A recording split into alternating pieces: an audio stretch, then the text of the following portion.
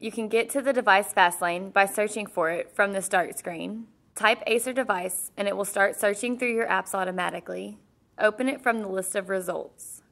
This just gives you quick access to see whether some of your computer's functions are on or off, and the ability to quickly toggle between the two. The wireless and network section is at the top, controlling Wi-Fi and Bluetooth. You can see on mine that Wi-Fi is currently on, but you can click the switch to turn it off and back on again. The same goes for Bluetooth. Though it can't be adjusted from here, it'll also let you know if airplane mode is on or off.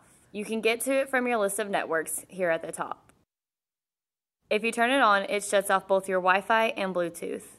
Below that, you just have whether or not the touchpad is on, caps lock, number lock, and scroll lock. They can each be turned on and off here, or from the keyboard itself.